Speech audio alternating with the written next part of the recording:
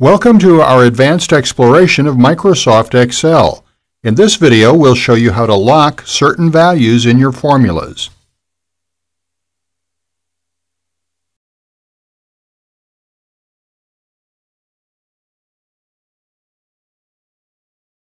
Now, in the previous video, you might have noticed that when I copied this cell, Control-C to copy, and then pasted it, and here, and here, and here, and here, what this initial cell does is take the total value here and the shipping value and put them together for the total, the absolute total. In theory, if I copy this cell into these cells next to it,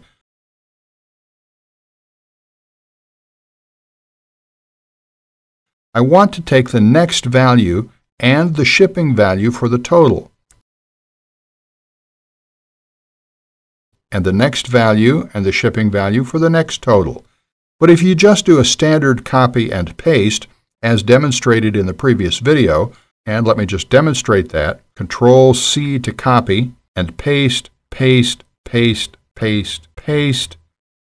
Okay, that's fine as it was done before, but just to double check, now you see if I press F2 to view the formula, both values keep changing.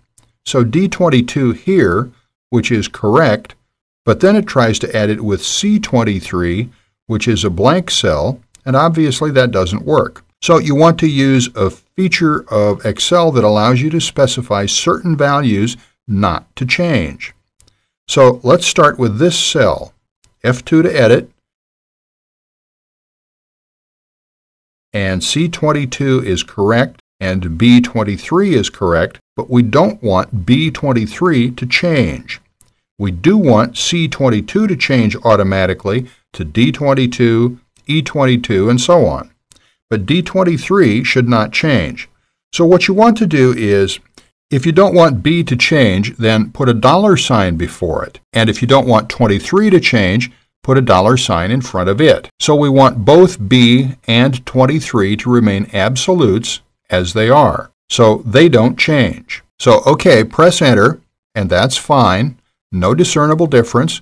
But now if I Control-C and actually select all this and Control-V to paste, it now works correctly. If I choose this cell, for example, F2 to edit, F22 is fine. The total at F22 is fine, which is 18, but B23 hasn't changed. So it's 18 plus 12 for a total of 30. So that's now correct. So when you're doing this, when you're copying and pasting across multiple cells, if you want one of the values to remain consistent, then you can just put a $sign in front of it as demonstrated to keep that value while the other value continues to change.